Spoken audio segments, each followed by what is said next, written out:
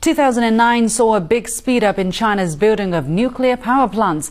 An extra 22 million kilowatts was added in the 12 months to the end of last year, although that includes facilities still under construction.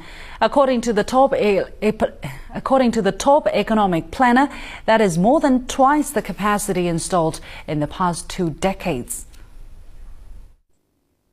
China already has 3 nuclear power bases in Qinshan, Tianwan, and Dalian. They provide power to nearby provinces in Guangdong and Zhejiang. Nuclear power accounts for 13% of total power. But across the entire country, nuclear power only makes up 1.3% of total power generated. In contrast, coal-fired power accounts for 76%.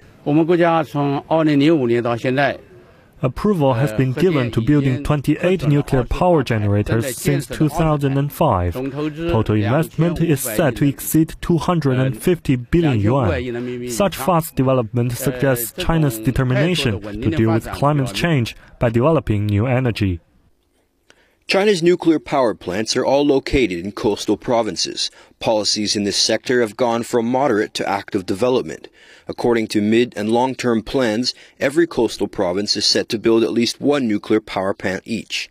Including plants under construction, China's nuclear generating capacity accounts for over 30% of the world's total. But China is still pushing ahead with plans to inject 450 billion yuan into building nuclear power plants by 2012. Such big projects will also help drive the manufacturing industry, as the country will need accompanying equipment. With